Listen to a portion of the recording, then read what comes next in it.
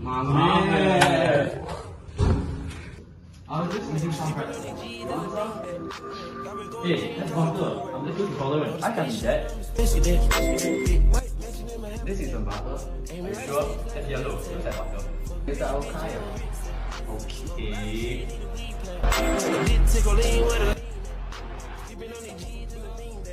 1 hour later. This is butter, isn't it? You son of a... Hey, they just came in. What's wrong? I can pretty much digest the butter in here, but not the sugar in here called lactose. Oh, you don't produce enough of that one enzyme called lactase that breaks it down, right?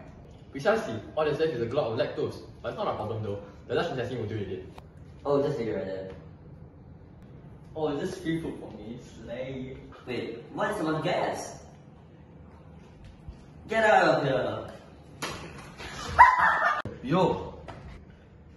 What are you doing here? The lactase draws me in. You being here will cause diarrhea. Wait a second, let me call the brain.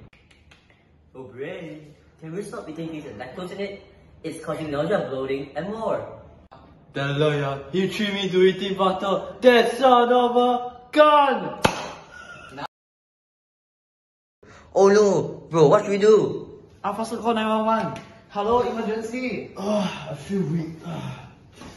You know what, Layang, let's end suffering right now, bro. Wait, what? I'm actually Andrew Tate, and how are you gonna own a Bugatti when you're dead? Breathe air! He doesn't need to breathe air, instead he needs lactase enzymes. Okay, peace out!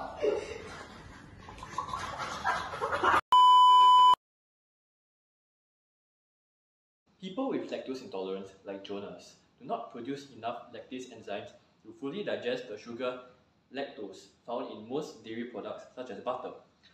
As a result of eating the butter, bacteria in Jonas's digestive system ferment the lactose that the body has left undigested, causing excess gas and water that causes diarrhea.